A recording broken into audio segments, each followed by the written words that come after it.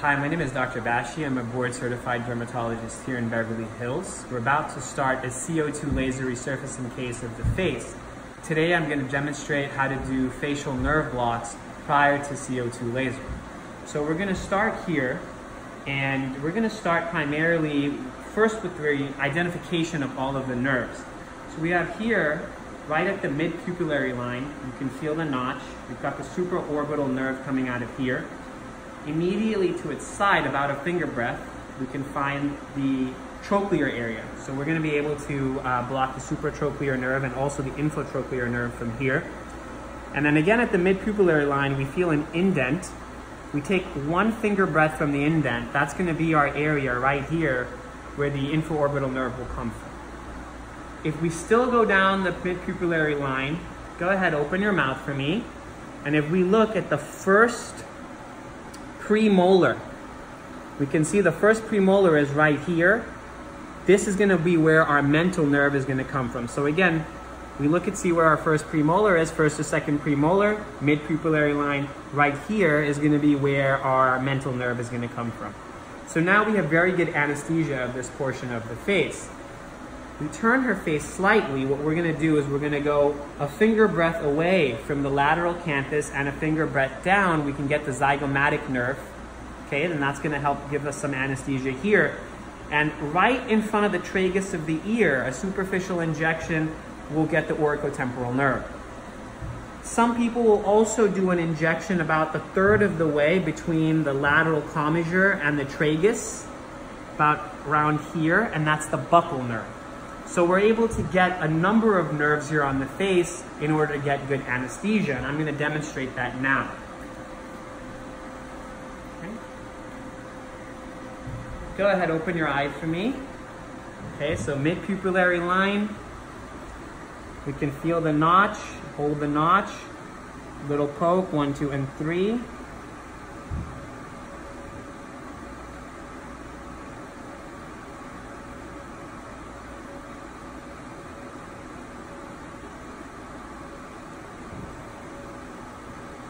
Perfect. Okay, same thing, we can feel the notch here on the inside.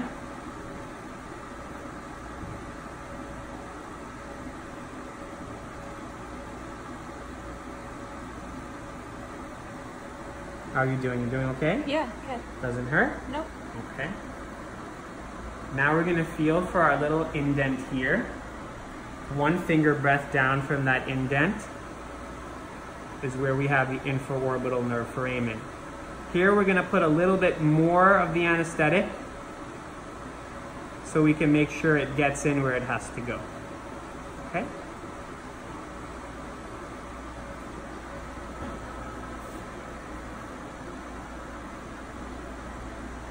Again, one finger breadth away from the lateral canthus, one finger breadth down.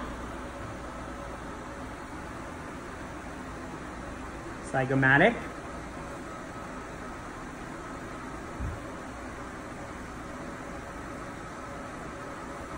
And going from a third of the way from here to the tragus, approximately right here underneath the zygomatic bone, we're going to get the buccal.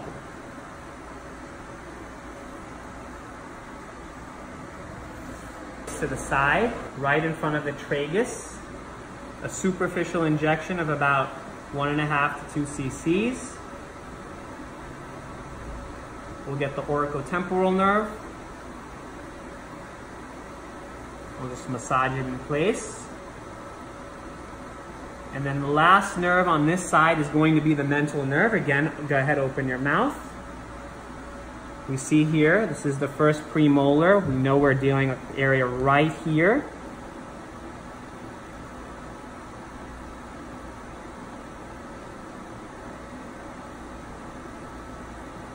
Perfect. You can see the infraorbital nerve block has already caused a little bit of a lip droop. So we know that it's working. Okay? So now we're going to go ahead to the other side. Same thing. We're going to feel for the supraorbital notch.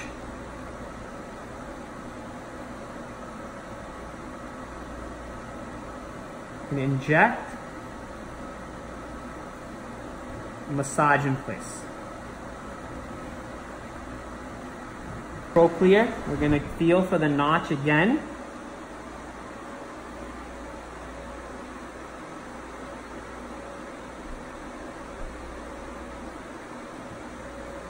And inject.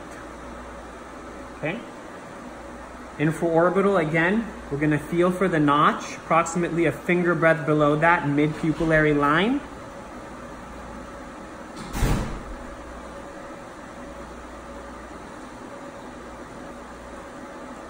And inject. Massage it in place. Go ahead, open your mouth again. Again, we're going to look for the premolar. The first premolar is right here. Mid-pupillary line.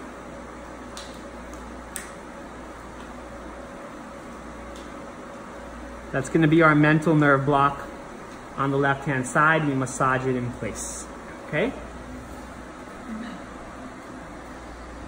Only 3 more on this side left. Go ahead, look to your right. Again, we have the area right in front of the tragus. Superficial injection here of approximately 2 cc's, 1.5 cc's. We're using plain lidocaine here. Massage in place. Now we've got the zygomatic branch. 1 finger breadth from the lateral orbit, lateral canthus. 1 finger breadth down.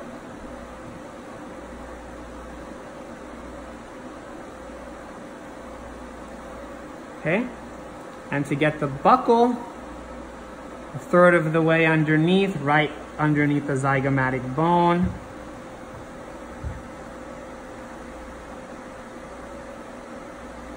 And we're done.